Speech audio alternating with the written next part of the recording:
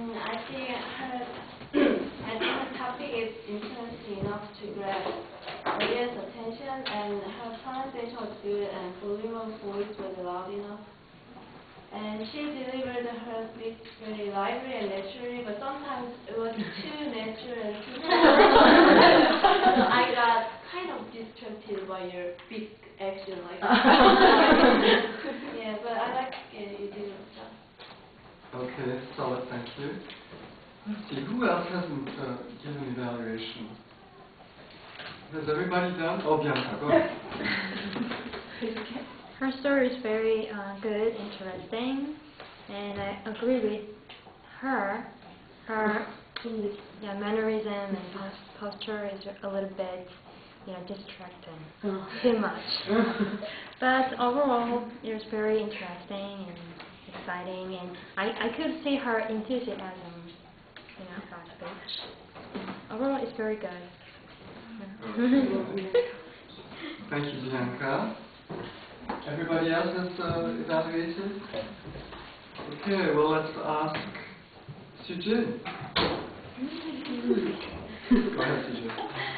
I think her story was very interesting and clearly understandable, but sometimes she relied on the note, so she made some many pauses.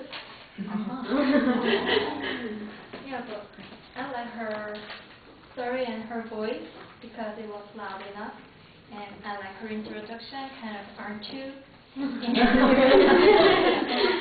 Yeah, that's all. Okay. Thank you, Syung. All right, it's my turn. Well, Syung, she's a very energetic girl, right? She gave us good eye contact. There's no problem with the volume of her voice, and the rate of her speech was fine. She's definitely enthusiastic, right? There's no doubt about this. 100%.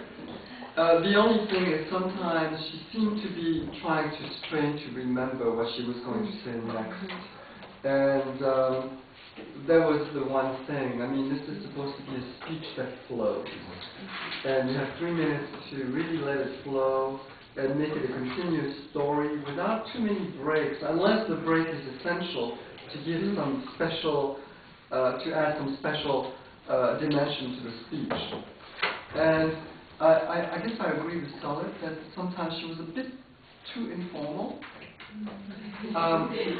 But otherwise it was very good, Syung. I like your conclusion.